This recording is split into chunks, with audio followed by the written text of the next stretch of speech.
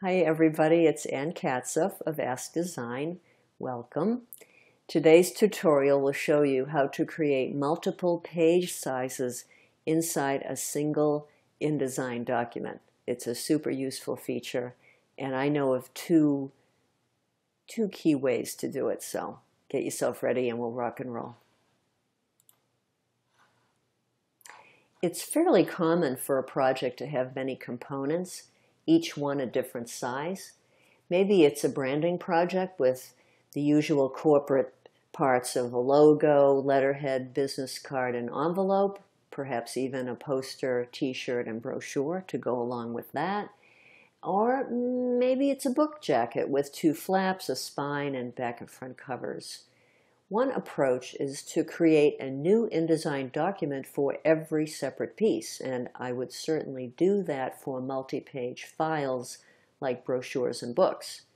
For one-page items, though, you could use another approach, create different page sizes inside the same InDesign document.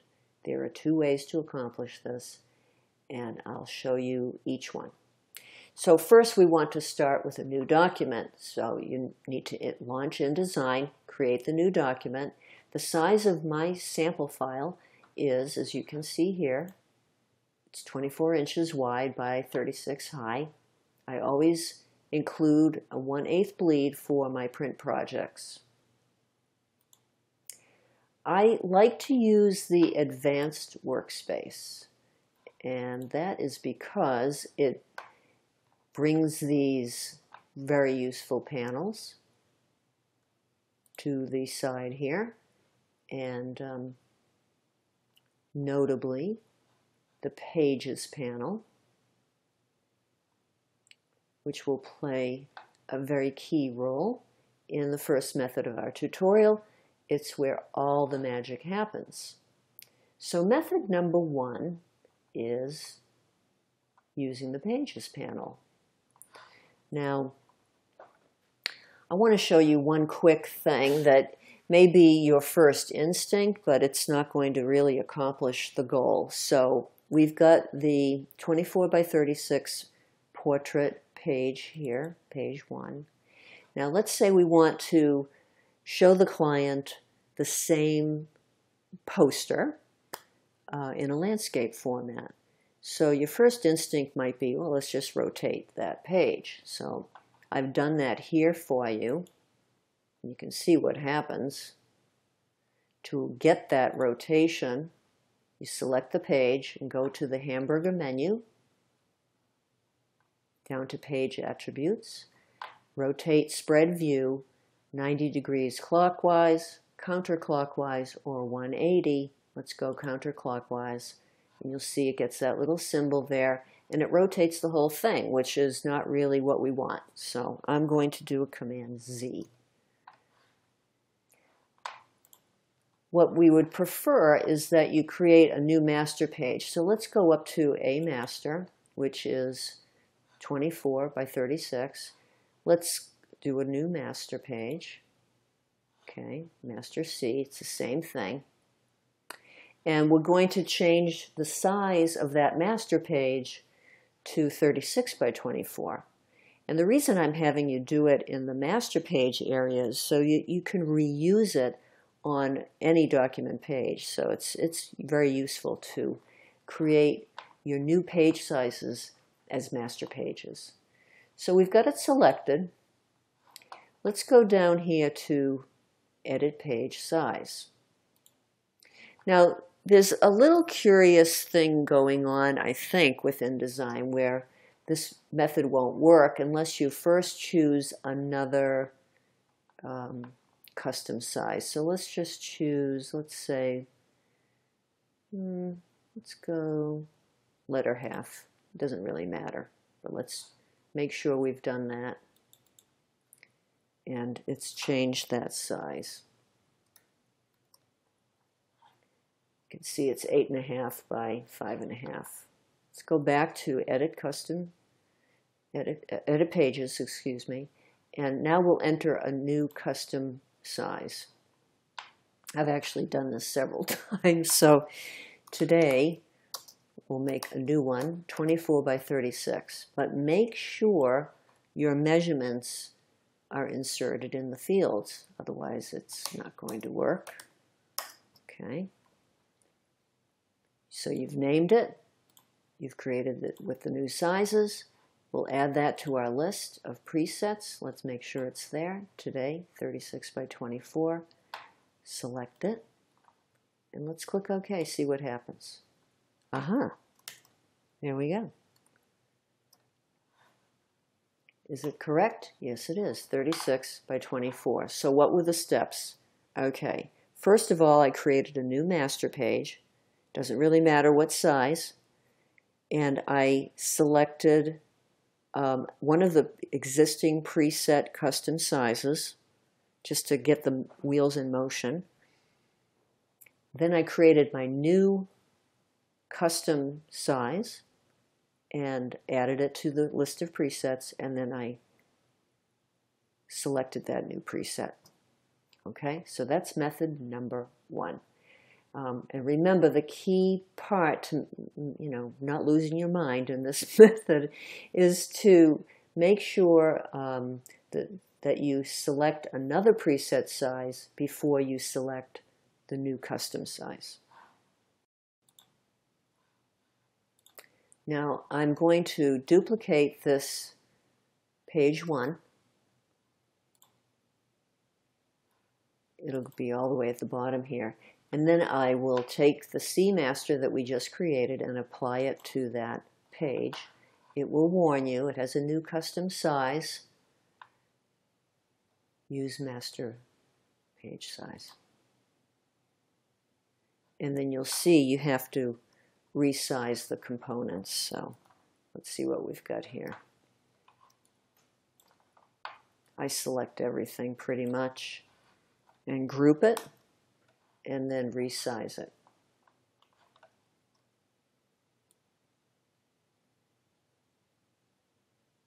As best as I can. So you got to fiddle with that a little bit. Bring it down. And there you go. That's the basic idea anyway.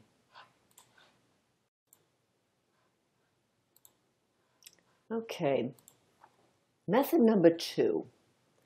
It's using the page tool. Now this is a relatively new feature. It was introduced in CS5, and maybe you don't even know about it. It's a selection tool, so it's right underneath the direct select tool right here, page tool. So now I'm going to show you a slightly different approach. I've got a landscape view here. Your headline goes here. And let's say everything's fine, but we want a similar treatment, similar landscape view, but just a different size. So let's open the Pages panel and select the Page tool. Go to the page that you want. And click on the page. Okay, let me show you that again. Click on the page. And note up in the control area, it's showing you, well, first of all, let's change our reference point to the top right corner. So everything's 0, 0 there. Now we've got 36 by 24, and it's using one of my previous custom page sizes that I created. But let's choose something else. Let's see what happens. Okay, it resized it. Do a Command Z, because I want to show you a really cool feature. There's this liquid page rule that's super cool. I want to show you how to scale it while you resize it. Okay, I'm going to do that again. Choose, let's go letter half.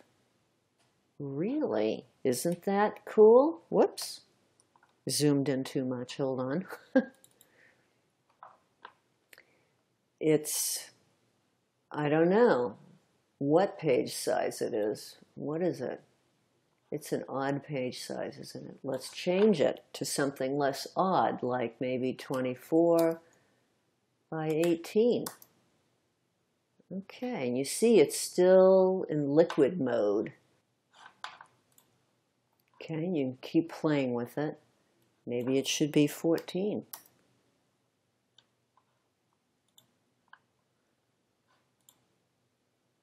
You see how it scales it based on your measurements. It's pretty cool, huh? Now, of course, it's really a matter of perhaps combining the two methods. If you want to add your own custom size, and you go back to method number 1 to add the new size, like I've done here 3 times already. So I think it's really an interesting option to scale it while you're resizing it, and it saves you some difficulty. I think there's also this opportunity to grab one of the nodules and press Alt while you're dragging it. Let's see if that works. That should resize it. I'm not sure yet. Sometimes it pops back. I'm not sure if that actually works, but it's a good thing to experiment with.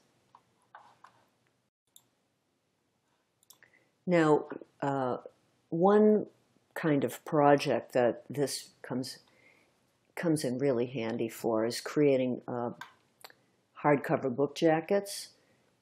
Right here on the spread, I've got multiple page sizes next to each other using the page tool. So let me show you how I did that. Let's expose the master page area. And I'm going to create a new master page. Let's go to a master and just click Create New Page. It will create a copy of it, basically. And while that's selected, I'm going to select a smaller size that's more normal for a book. So let me see if I have one. I have a t-shirt one. Let's use that one. What the heck? Okay, so we've got a t-shirt size, 10 by 10, and with my page tool,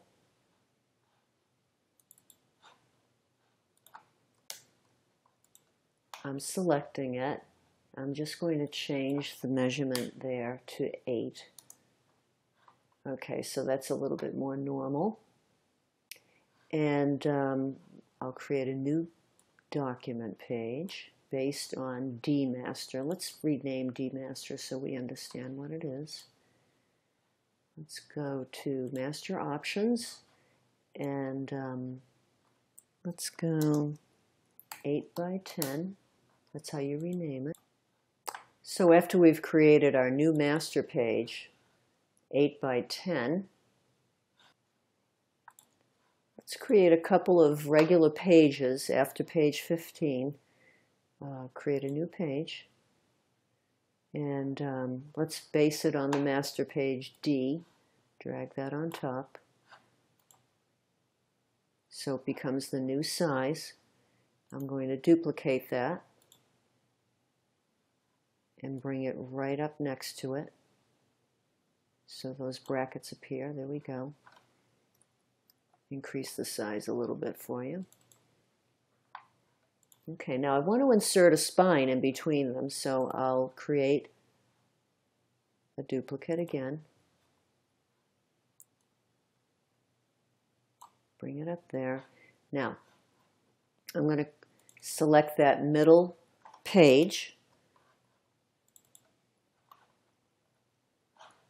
and with my page tool, make sure it's selected. And I think I have a spine already. Let's go a 1-inch spine. Okay, beautiful. Now what's interesting is that there's this gap here. But the beauty of the page tool is you select the page and just drag it over. It's that simple. So now let's build in the flaps on the left and right. Let's duplicate this. Duplicate the page. Bring it up there. Duplicate this page. And bring it up there. Okay, I think so. Come on. Doesn't want to. Okay. With our page tool, let's grab this page.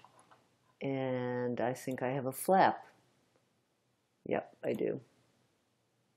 Oh, look, I forgot to change my reference point. Command Z. Let's change our reference point to the right so everything will happen on the left side instead of the right side. See what I'm saying? Okay. And then basically we can copy that page, duplicate that page, and bring it up here. That'll be the easy thing to do. And we can get rid of this road guy. Okay. So there, my friends, we have front and back cover, spine, and the two flaps. So there are a lot of different things you can do with this page tool. It's fun and it's crazy and it's just really cool. So play with it. Tell me how it goes. Leave a comment. Ask questions. I'd love to hear from you. Have fun. Take care. Bye-bye.